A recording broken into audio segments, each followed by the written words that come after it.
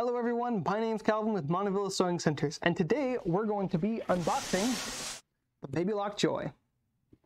Now in this video we're going to go ahead and take it out of the box, show you what it can do, but also take off the covers to show you what's underneath the hood on this machine.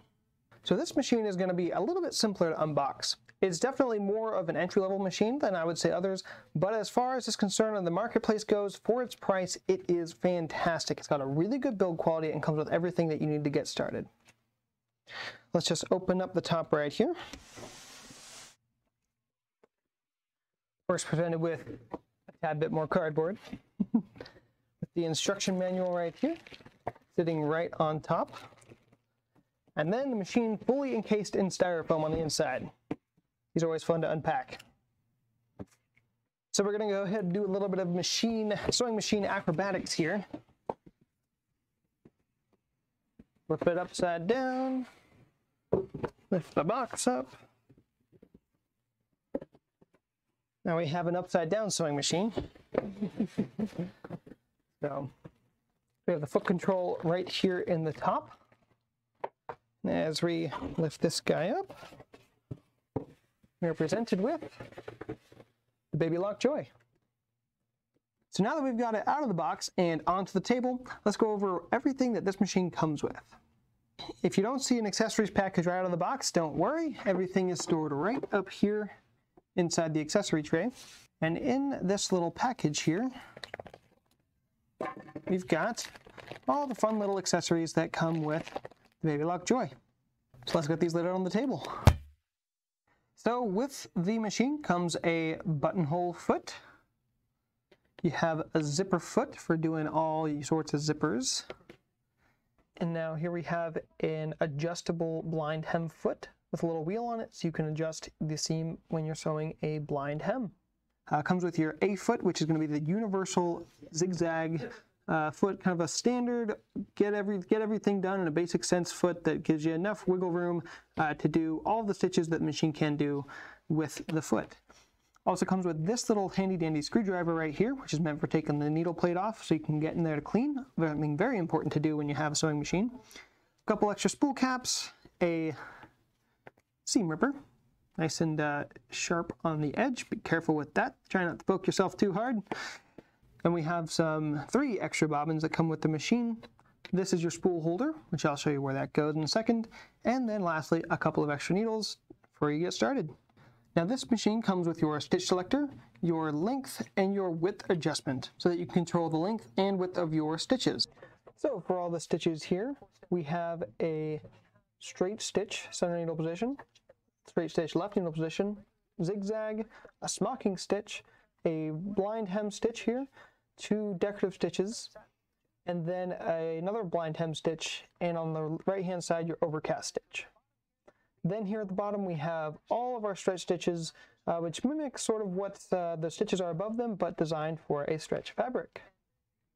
It also comes with a top-loading bobbin, a notoriously beginner-friendly way to use a sewing machine. So we've got our bobbin right here that pops out, and we can pop it right back in if we want to change it. It also has a full rotary hook in here, which I'll show you when we take the covers off, that is very, very difficult to jam.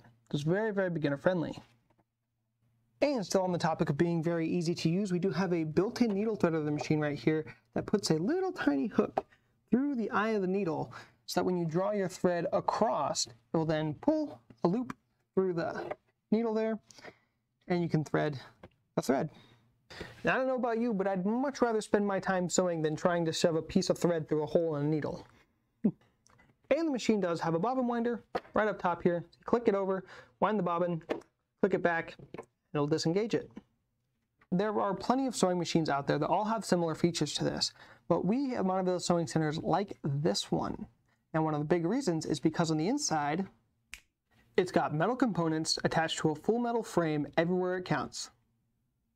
Now the foundation of this machine is a very strong, solid, large motor that then transfers all of its torque through a belt up through this belt into a solid metal drive shaft that runs through the center of the machine and transfers the power down through into the needle, all using metal components. Now there are a couple of nylon gears that are used in this machine, but that does a couple of things. One, it does reduce the weight, so it is a very portable machine while still being solidly built, but not only do they reduce the weight, they also reduce the friction inside the machine so that it can operate a lot smoother. Now, all of these are mounted to a single solid cast aluminum frame so that everything about the machine stays solid. Now, there are machines out there in the price point of this that are mounted to the plastic exterior of the frame, which when you have this many mechanical parts that move every time you make a stitch, you don't want there to be any flex in the system because that's how machines become unfixable. Now I want to show you that hook that I talked about a little bit earlier. Now this is our bobbin case, which I did go ahead and leave in the machine so you could see where it was. But our hook here, you'll notice as I make a stitch, it rotates in a full circle. Now, what that means is that if you do get any kind of bind somewhere along the way, whether the hook doesn't catch the thread quite right or there's pushing or pulling happening during the sewing process, it will actually bring that bind all the way around back to where it started. So you most of the time, you can actually just pull it right back out. So this full rotary design is what makes machines non-jamming. On the contrary, the other type of design is an oscillating design, which is typically loaded from the front of the machine, so it'd be in this way instead of oriented top down. And that's where the hook would go back and forth and back and forth and back and forth, and those are the types of machines that tend to like to bind up a little bit easier, especially if you're newer to sewing.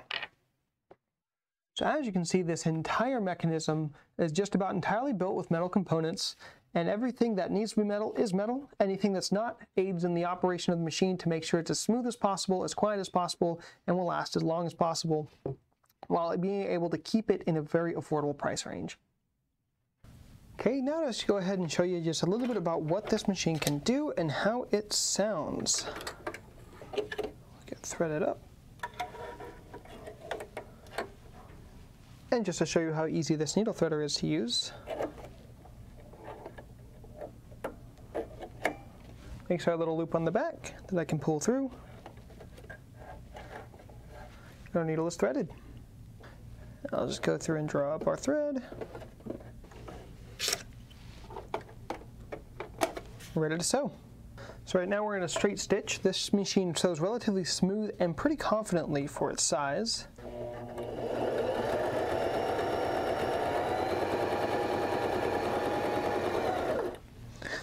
Lift up our foot, pull the thread out, and use a thread cutter on the side there to cut our threads. We can do a zigzag.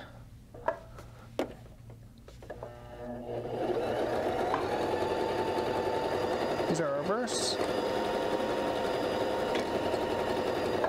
And it's very confident in everything that it does. We could do a triple stitch here by adjusting our length.